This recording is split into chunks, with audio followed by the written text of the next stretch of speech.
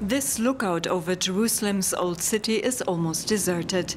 The city's holy sites are sacred to Muslims, Jews and Christians. But now there are almost no foreign visitors. Since March, Israel's borders have been closed because of the coronavirus pandemic.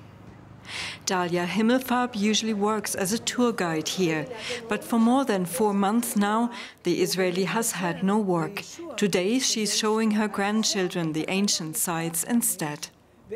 As you can see with your own eyes, the city is empty. Jerusalem is empty of tourists. There's no tourism, there's no work.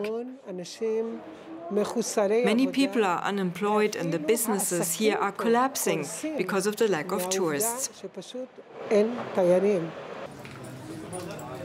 Instead, residents and many local tourists enjoy the less crowded streets. But others miss the usual mix of locals and visitors, like tattoo artist Wasim Razouk.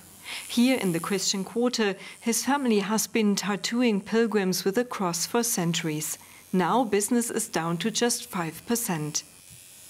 We also miss the energy, the beautiful energy of the pilgrims coming and the happiness that we used to see on people's faces when they do tattoo. Sometimes it's their first tattoo and they've waited for it for so long, all their lives sometimes, to get this small cross or something as a reminder of their visit to the Holy Land, and now we miss that. Every day, Sister Nabiha walks from the nearby convent to the Church of the Holy Sepulchre to pray. In April, the church was closed, a rare event in its long history. Now it's open for just a few hours each day. It's very sad. We are not used to seeing the Holy Sepulchre Church empty like this. There are no people coming and going. Even the courtyard used to be packed. When I used to go to pray, I wasn't able to pass because of the crowd.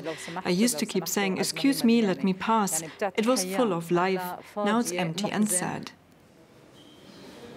The church is believed to be on the site where Jesus was buried and resurrected. While the peace and quiet is welcome by some, most would prefer to see visitors return to help bring it back to life.